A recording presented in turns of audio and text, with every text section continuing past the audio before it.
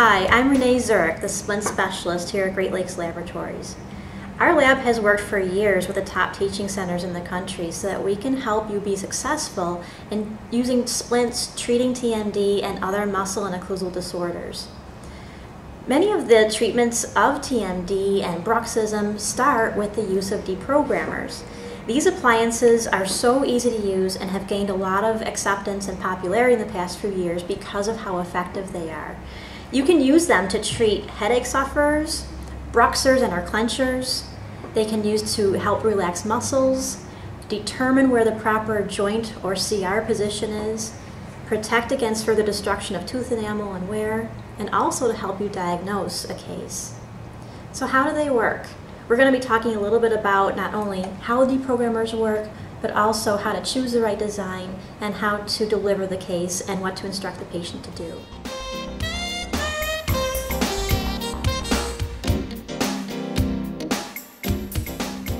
So in talking about how they work, most clinicians will agree that when only some or all of the anterior teeth are in contact, this helps the muscle contraction force to be much diminished to only about 30% compared to maximum intercuspation or centric occlusion. The lateral pterygoid muscles will actually relax, allowing the condyles to seat in their most comfortable or CR position. These images are courtesy of Bite Effects and will illustrate how deprogrammers work. Muscles can actually be fired by different causes, but these muscles, because they're contracting on such a regular basis, will cause quite a few headaches and other problems for the patient.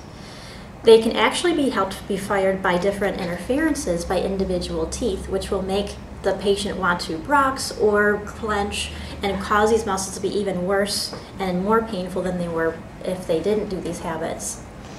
This also will cause quite a bit of tooth wear on the teeth, which you'll probably notice on your examination, as well as fremitus on individual teeth, and can actually lead to abfractions. How the deprogrammer works is when it's placed in the patient's mouth and they're only contacting on some of those anterior teeth, the contacts are much more anterior of all those masticatory muscles. So because they're in front of the masseter and temporalis and lateral pterygoids, those muscles can't get the full amount of contraction that they normally could if the teeth were right where those masseters and other masticatory muscles are when all those teeth are in contact. So when all of those occlusal interferences are removed by the deprogrammer and the patient can function very smoothly without getting those interferences from happening, and maximum intercuspation won't be able to allow the mandibular position to be affected. So this is caused by muscle relaxation, which will help those joints and condyles to seat in their proper position.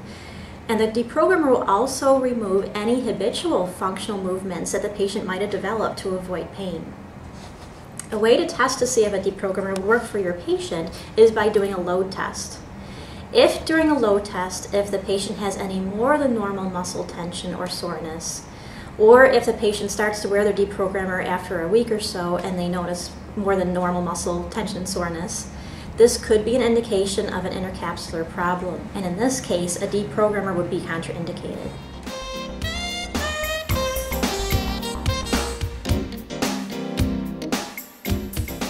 There's many designs to choose from, and it's always good to have a lot of tools in your tool belt in order to treat different patients for different situations that you might come across.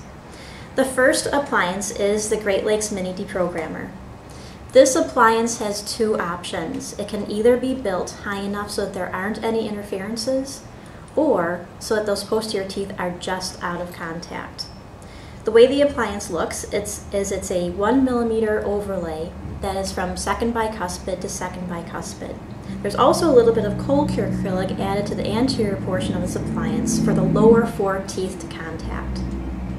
The next appliance is the Anterior Deprogrammer, which was designed by Dr. Frank Spear, and his appliance is a 1.5 millimeter complete occlusal coverage overlay, so it's a little bit thicker than an invisible retainer would be, and it has a bite plate that contacts cuspid to cuspid, so all 6 of the lower teeth are in contact. When this appliance is made, it's made high enough so that when the patient functions, there won't be any interferences in the posterior teeth whatsoever. John Coyce's design is very interesting because it's great for equilibration patients. What it looks like is very similar to a patient's Hawley retainer after they've had orthodontic movement done. It's an acrylic plate with a wraparound labial bow. What's neat about this design is there aren't any occlusal coverage or any wires coming interocclusally, so that if you think that this case might be an equilibration case, or you have plans of it being equilibrated, this would be the perfect appliance for that type of situation. The patient could actually wear the Coyce appliance as a deprogrammer for any specified amount of time. And then when you go to do the equilibration appointment, the patient can wear it for 1 hour before their appointment. And at that time, you could either take a CI record and develop other treatment plans, or if you want to go ahead with the equilibration, they've already been deprogrammed, their muscles are relaxed, and you can go ahead with the equilibration. The nice thing about using this appliance for equilibration is it speeds it up quite a bit. So instead of it being a 45-minute appointment, it might actually be only a 15-minute appointment.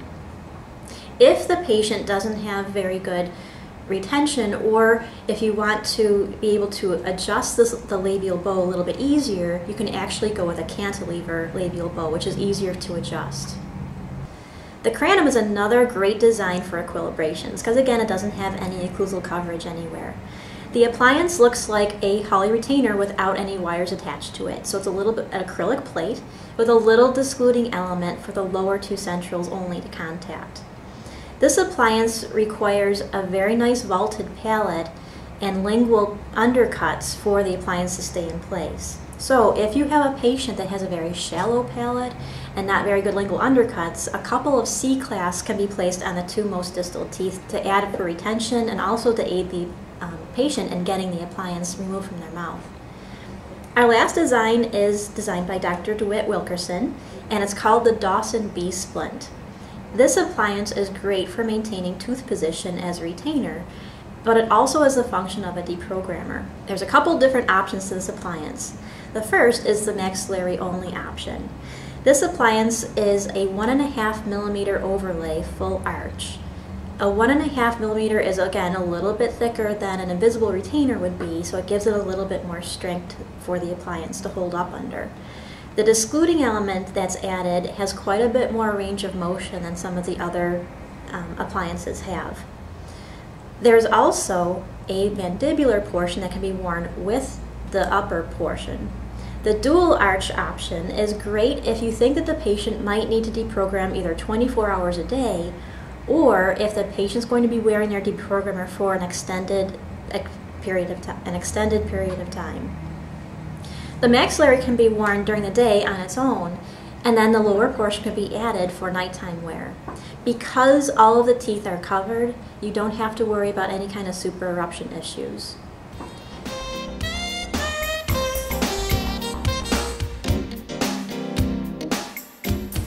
Here's some more tips on different design options that you might want to take into consideration for different situations that you might come across. If there aren't very good or strong undercuts, say it's a younger patient and their undercuts aren't very strong, you can add a few clasps to the case. If you have a severe gagging patient, consider using either a lower appliance, or if it's an upper appliance, consider what we call no tissue contact, where the acrylic isn't covering the palate at all. It's brought right to the gingival margin. You could also limit the number of teeth that are covered by the appliance, which might make it a little bit more acceptable for the gag reflex patient. If the patient has anterior tooth sensitivity, you could actually have the appliance designed with no facial coverage, say 6 to 11 or 7 to 10. We could also use a material called isofolin, which is a little bit of a blockout material so that the acrylic isn't hitting the teeth quite so hard. This is also another great option if the patient happens to have veneers and you want to be a little bit more gentle. We can also add a soft liner material, and the soft liner on the prescription is called hard soft material. So it has a little bit of a 1 millimeter of a mouthguard type material on the inside of the appliance with a hard occlusal. This can also be used for patients that have a lot of crown and bridge work or veneers, again, because it's very gentle to the porcelain. For considering whether you're going to go with an upper or lower deprogrammer, you can look at the patient's classification. So if they're a class 1, you could use either the maxillary or mandibular appliance. Either one will work fine. If they're a class 2, definitely put the appliance on the maxillary arch. What happens is because of their class 2 situation, if it was done on the lower arch, the acrylic would have to stick out so far to capture the maxillary contacts that it would stick out too far towards the patient's lips and might be a little bit uncomfortable for them. If the patient is a class 3, consider a mandibular appliance for the same reason as a class 2. The acrylic might stick out too far. So cover the arch that has the most crowding of teeth or uneven incisal edges. This will make the appliance not only easier for you to adjust, but will make the function of the deprogrammer smoother for the patient. If the patient has just gone through orthodontic treatment or maybe some type of Smart Moves aligner, you can use a B-splint or a Coist deprogrammer to not only retain the tooth position, but to also act as a deprogrammer.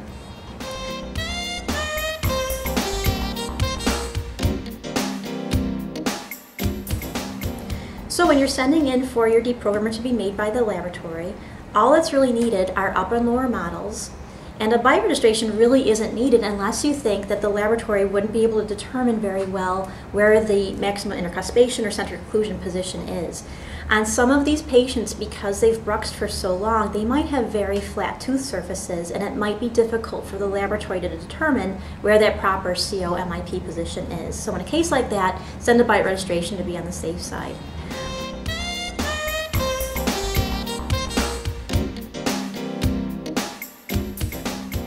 So speaking about the delivery of the appliance, the first thing to check for when you place it in the patient's mouth is to make sure that everything seats properly. Make sure that both sides are completely seated, because that will throw off the contacts if one side is lifted up. Ask the patient as well how it feels. If they indicate to you that it feels a little bit too tight, you can relieve those areas on the inside of the splint. However, if when you place the splint in the patient's mouth, if it felt like it had proper retention and didn't feel too tight to you, you might want to have the patient wear it for a few days and let you know how it feels. Because sometimes after 10 minutes of wearing an appliance, if it felt a little bit tight initially, it might get more comfortable even after just 10 minutes of wear. If there are areas that are definitely tighter than they should be, whether you can feel them or the patient is indicating that they're too uncomfortable for them to wear, take a carbide burr and adjust the inside of the splint in the areas that the patient has indicated. You can also adjust the height of the splint if it's a very thin area, so you can bring up the height of that appliance to over where the height of contour is. After you've determined that the appliance is seated properly and is comfortable, check to make sure that the contacts are all there for the appliance that you've chosen. So for instance, with the Great Lakes Mini Deprogrammer, you will want to see all 4 of the lower teeth in contact. In this example, you're only seeing 3 contacts. So what you would do in a case like this is you would take your acrylic burr and gently grind down on the 3 contact points that you see. You would do that until you see the 4th contact point in place. Once you have all your contacts, the last thing to check for is as the patient functions in a protrusive and lateral movement. Check the posterior teeth to make sure that you're not seeing any teeth contact and there's no interferences at any time while they wear the appliance.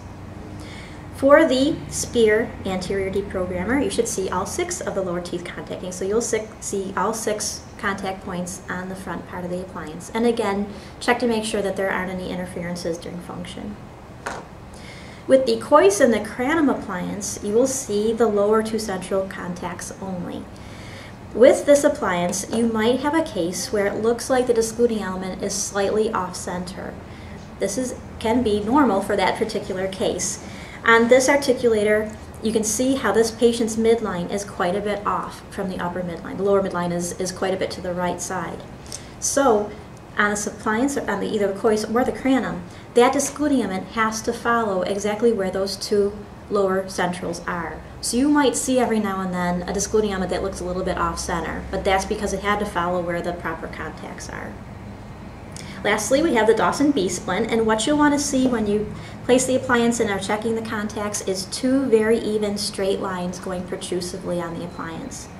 In this example, you see that the one side is quite a bit heavier of contacts than the other side. So you would take your burr and grind down very lightly on that heavier side until you start to see the other side match in intensity and in very even lines going protrusively.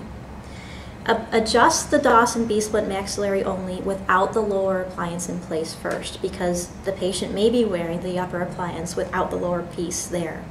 But after it does, also check the lower appliance to make sure that, again, no interferences are occurring and that everything is comfortable to the patient.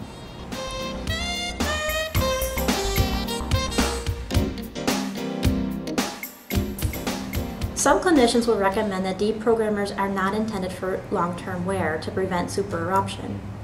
Make sure the patient knows not to wear the deprogrammer any longer than what is recommended, as supereruption of non-contacting teeth can occur.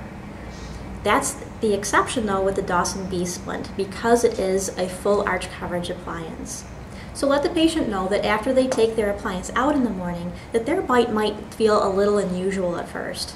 This is perfectly normal, and that's the way it probably will feel for them. However, after they eat breakfast, everything should feel back to normal again. Instruct them that if it doesn't feel normal, that they should contact your office right away. You just want to make sure that you don't have any kind of supereruption issues happen. It won't happen with every patient, it happens with every now and then, but you do definitely want to catch it before anything would progress further. If the appliance has any pain for the patient, either wearing it for a couple of nights or after the first week, if their pain has actually increased from when they wore the appliance before, instruct them to discontinue the appliance, to come into your office, because this might indicate an intercapsular problem, which again would be a contraindication for the use of this appliance.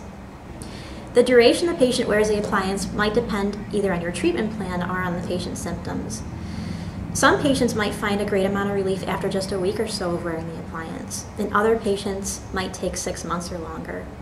For patients that find a great amount of relief right away, they can wear the appliance until those symptoms are relieved, and then you might instruct them just to wear the appliance whenever symptoms reoccur. This might be during times of more stress in their life, or if they just discover that they're bruxing more.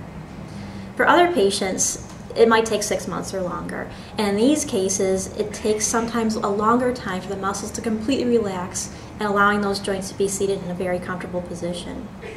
After that happens, though, you can definitely determine where the treatment plan will be going from there. You can always contact Great Lakes Orthodontics for more information on either courses or other tools that might help you in that treatment planning process.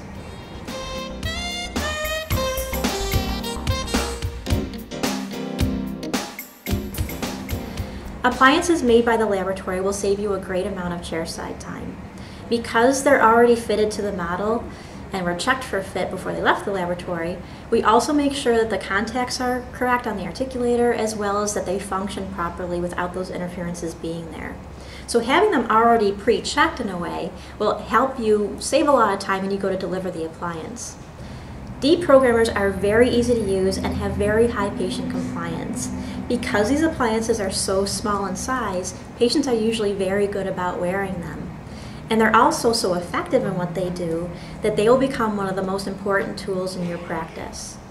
There are always a lot of questions when you're using a new technique or a new appliance, so feel free to contact me to consult about any questions that may arise.